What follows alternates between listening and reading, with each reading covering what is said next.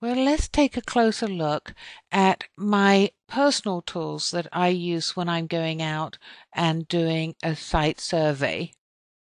And you'll see there are a combination of different wireless adapters with software and, of course, access points.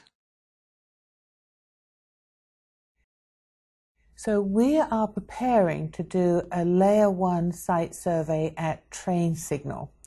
And so the first thing we want to do is we want to pull up our checklist and go through it and make sure that we have all the equipment that we need for our layer 1 site survey. And remember, this list is particularly focused on an indoor site survey, not an outdoor site survey. So there might be some additional things that you might need if you're going to be deploying outdoors. So one of the things I thought we'd do is take a look at some of the toys that I might want to take out with me. Now, the most important one here for the Layer 1 site survey is the Cisco Spectrum Expert. So we're going to talk about that one. But before I do that, I just want to show you a couple of other things as well. Now, this one here, this is my Wi-Spy. And it's by MetaGeeks, and it comes with a piece of software called Channelizer.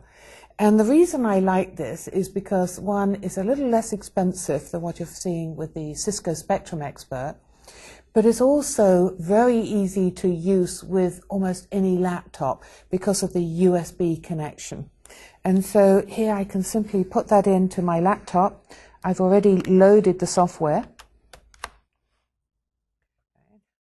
And now you can start to see that I'm starting to capture data on the spectrum, which wireless LANs, other interference sources, and here you can actually see I've got a list forming of some wireless LANs. And I notice that one of them is actually wet, so we could actually break into that one because that's not very secure. So this, again, a very nice tool. I use this one when I first go out on a site survey, just to kind of do a quick walkthrough of the building. It enables me to use a much smaller device, laptop, sometimes a tablet, and I can just capture all the wireless LANs very quickly. I also use this if I'm out training or talking to people that don't have a wireless background, because this is a little bit easier to explain as a tool. And then I can move on to the more sophisticated Cisco Spectrum Expert. Now, the other toy that I've got here, and of course this is RF, and we like to play in RF, so I call these my toys. This one here is a wireless LAN adapter, and this is the one that I use when I'm using the Air Magnet software. And so if I'm preparing for a Layer 1 site survey, then I'm going to be using the Air Magnet planner tool. And that's what I'm going to use this for, and that will help me plan out where my access points might be. It gives me a predictive model. I can also use this then when I go back and do a Layer 2 site survey. So let's take a look then at my Cisco tool. So my Cisco tool comes with hardware and software, and the two pieces of hardware it comes with is a card bus and an antenna. And the card bus, unless you have a very, very old laptop that has a PCM-CIA card slot, is difficult to use, and therefore you'll have to go and get an adapter. And what I chose to do was use a PCM-CIA card bus to a mini PCM-CIA card bus adapter. What that meant is I had to use a fairly old laptop, but not as old as I would have done if I'd had to just use the card bus itself. And I was a little uncomfortable going from a card bus to a USB because I've had problems getting adapters to work. And this way I know that this will work because both of these formats are defined by the same standards body. So then what I do is I plug in my antenna. Here, very simply, here, just plug that in. And here is an omni antenna. And so an omni antenna radiates out evenly like this. So if I'm going to use this for a Layer 1 site survey, it's going to pick up signals from all around me, which is very good. If I want to have more of a directional antenna to find the sources of interference, then I can simply replace this with something like a Yagi antenna. And with a Yagi antenna, what that means is going to be directional, and so I'm going to do more of a sweep to find my sources of interference. So let's just plug this in.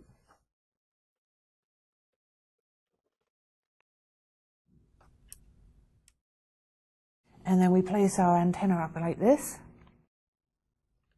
Then I can start my site survey. So basically, I then pick this up.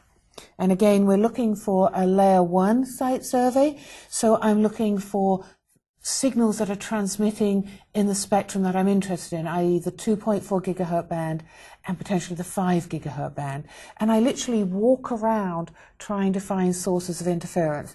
And as I get closer to the interference, I'll get a stronger signal. And as I move away from the source of interference, I'll get a weaker signal. And so this is a very straightforward tool to then start finding exactly what's out there in terms of my spectrum. So this is the tool that you want to make sure you're familiar with when you talk about the course and getting certified. This is the Cisco product piece of things. So while we've got the tape running, I also want to cover a couple of other tools, and I may or may not take them on a layer 1 site survey with me because I don't need them, strictly speaking, for a layer 1, but there may be some reasons to do that. The first one, if I went back here to my air magnet tool here, again, I may want to just sniff out and listen to the current access points that are going on, and I can use this tool to do that, and I can listen to some of the packets, etc. But the tool that I personally like to use when I'm going out and sniffing the network, and here at Train Signal, when we do that site survey later on, we know that there's an existing network.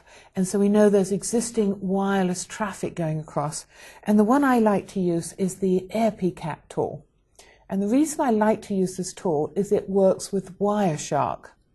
And what I found is that people that have an IT background, so IT professionals on the networking side, use Wireshark. And so using this tool becomes quite simple because of the display and the filtering. The only difference is you're looking at 802.11 frames as opposed to TCP IP packets. But it's basically the same thing. I just plug it into the USB, install the software, bring up Wireshark, and I will immediately start to see 802.11 packets. So again, very useful when you're going out to a site that has an existing 802.11 network to see what traffic is going over it. So use that one. And again, I use the air magnet tool and a wireless adapter if I'm dealing with more of a wireless environment or wireless professionals. The last thing, and again, you don't need to take this on a layer 1 site survey, but sometimes you might want to take one. This is definitely what you need to take if you're doing a layer 2 site survey, because a layer 2 site survey, you're going to place the access points. So you need to take the access points that you're actually going to deploy. And this one here is a Cisco, the 1140 series access point. There's a dual mode 802.11n access point, and you see there's no external antenna. So this is an internal antenna access point, and it's ceiling mounted. So it just slots up on the ceiling like this. So it's really quite aesthetically appealing. In difficult environments, you would also want to take one with external antennas, just in case you run into something at the customer site that's like, oh, you know, not quite getting coverage. You need to use an external antenna. Always worthwhile taking not only your ones that you plan to deploy, but a couple that support an external antenna deployment as well. Okay, so now we've had a look at all of my tools. Again, for this course, the main one you want to become familiar with is the Cisco Spectrum Expert. It's a great tool, really in-depth on the wireless side, really thoroughly looks across the spectrum band. So really become familiar with that tool. Very, very useful on your layer 1 site survey. I hope you found this video and demo useful. Thank you.